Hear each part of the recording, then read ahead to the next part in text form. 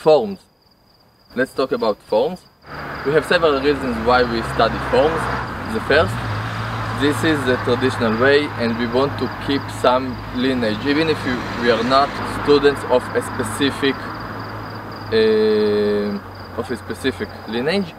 This is the path of knowledge. This is how we got the knowledge from our teachers, and they got their knowledge from their teachers.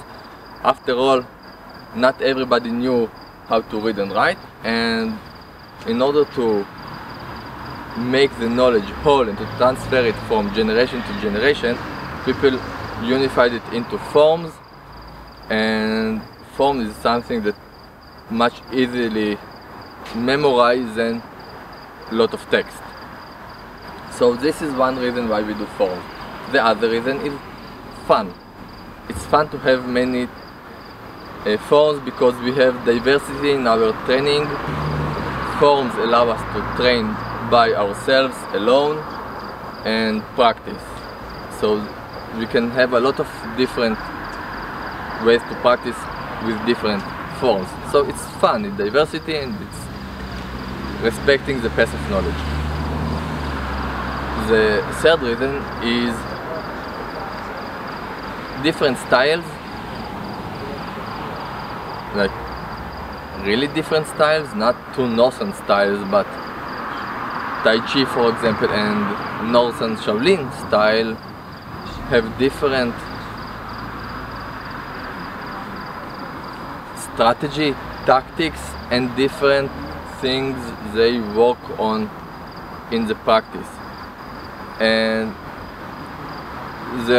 you don't have to know all the forms from a specific style to learn the style.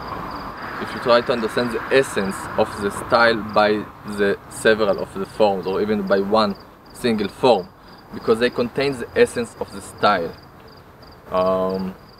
the essence of the movement, the essence of the strategy. And you can't learn strategy and tactics and fight from forms, but it does contribute to your structure, to your internal forces generation, understanding, and this is compressed knowledge that requires a lot of research. So there are a lot of importance in the forms. You don't have to use them, you don't have to study forms, but if you study traditional martial art, it's better to try and understand why this form is different from other form. What can it teaches us? Why we do Tai Chi slow?